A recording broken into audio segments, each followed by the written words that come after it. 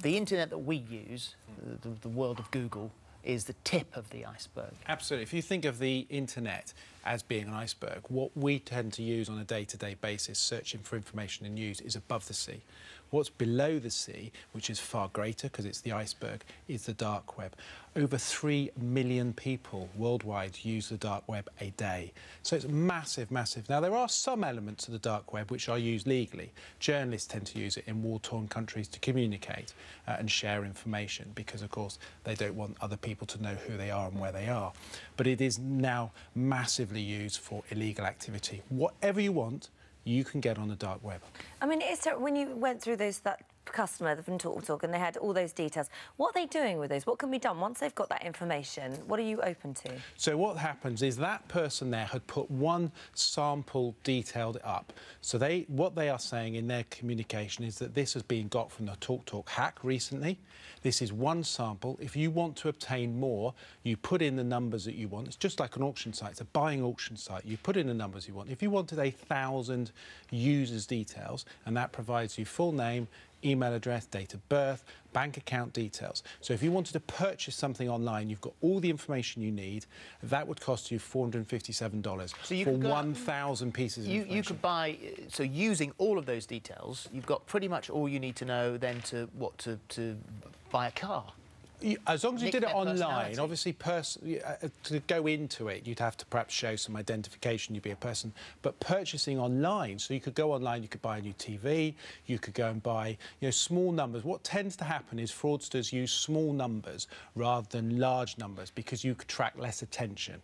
So a couple of questions. How do you pay for stuff that if you were online, then as soon as you give your bank details, then everybody knows. Apart from the fact you're probably giving your bank details to someone shady in the first place. Yep. How do you pay? Well, you pay by simply using the bank account details. So you've got your account number, you've got the sort code. So if someone's asking you for that information, you can give that information. Now, there are some purchases that you buy, you might need your verification number, which is the number on the back of your credit card, but not for everything. So the fraudsters know where they can go and buy things without having to. No, but what about buying stuff? If you say that the dark web can be used for anything, you can buy anything. So if I wanted to buy, and let's make it ridiculous because we can talk about small handguns, of course, but if I wanted to buy a submarine, then how am I going to pay for it?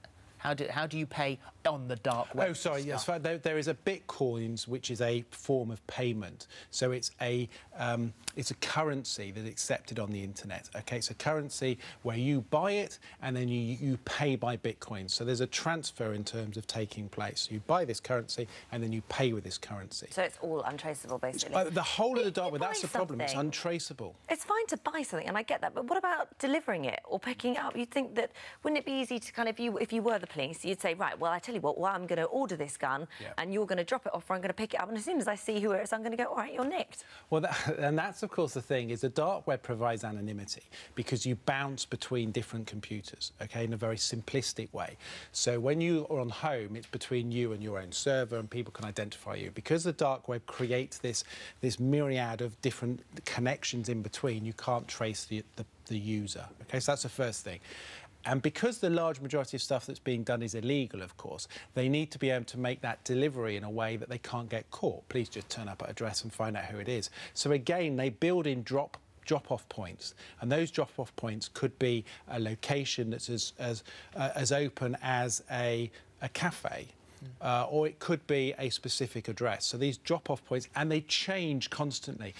And you say that it's a little bit like a dark web eBay. You can buy stuff and you get a rating. Yes, I got my gun really quickly. Thank you very much indeed. Yeah, absolutely. I mean, you can buy a Walter PPK 9mm, $568. That's being sold by a UK seller now, and of course that's illegal. It's being sold by a UK seller. I could buy that and it could be dropped off. And absolutely everything, absolutely everything you want can be obtained. So how do you protect yourself from it? I'm assuming once you're on the dark web, there's nothing you can do about that. The problem is, it's the people whose information appears on the dark web. So we did it focused specifically around TalkTalk, and the issue was, of course, is can your information end up on the dark web being sold to other people? And we've shown that it can. So some of the small little tips I would say is, first of all, two-step authentication. So that means that you can go to any of these websites you use, Facebook, Twitter, any of the bank things. And what it does is through the account setting on that site, go into it, and then you can input two-step authentication. And what that means is that you will get a number that will come to your mobile phone, 6 digits, comes to your mobile phone, and as well as putting your password in, you then have to put that unique number in, OK? And it only lasts. So I would say to anybody, it's very simple, right? Go to the site that it's on. If you are quite techie, you can actually download a Google app, which allows you to do that. And you can do that for every other site.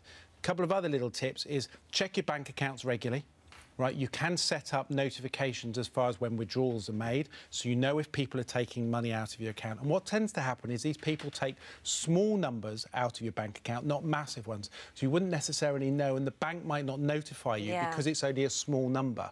And the other things is change your passwords regularly. Just be really aware of the information. And some of the things that people are still falling foul to is emails being sent to you, right? What ends up happening is some of these people will send you an email. Part of that email will have a Trojan horse or something in it that once you click on it, it's into all your information on your computer. Never click an email from someone you do not know.